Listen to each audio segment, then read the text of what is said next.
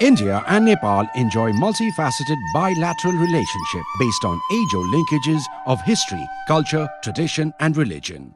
The long-standing Indo-Nepal relationship have been given a renewed momentum in the last few years by Government of India and Honorable PM Shri Narendra Modi.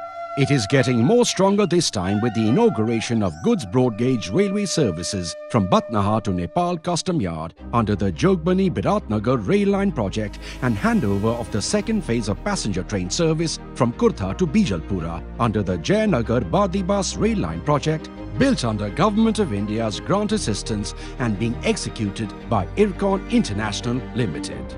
The connectivity between Batnaha and Nepal Custom Yard is expected to cut transportation costs and delays for trade between Nepal and the Indian seaports of Kolkata and Haldia significantly. This 8-kilometer line comprises of one takeoff station at Batnaha in India and traverses through the Indian and Nepal custom yards at the international border. In April of 2022, Jayanagar-Bardibas rail line project's first phase from Jayanagar to Kurtha was inaugurated.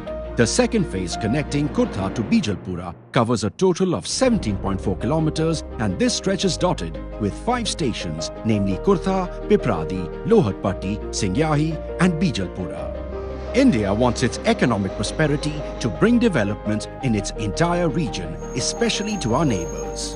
Sabka Saath, Sabka Vikas, Sabka Vishwas, Sabka Prayas applies not just to an Atmanirbhar Bharat, but beyond our borders to our friends and neighbors as well.